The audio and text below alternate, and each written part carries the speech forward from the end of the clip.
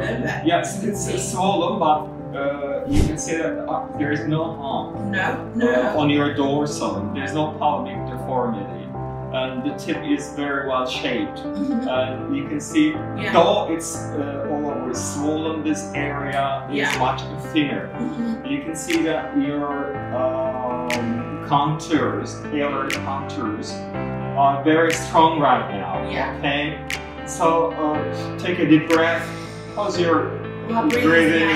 Yeah, it's much better. It's much better. Because you can see that the dorsum is thinner. Okay, there's a nice triangle shape. I told you it was pinched before this area.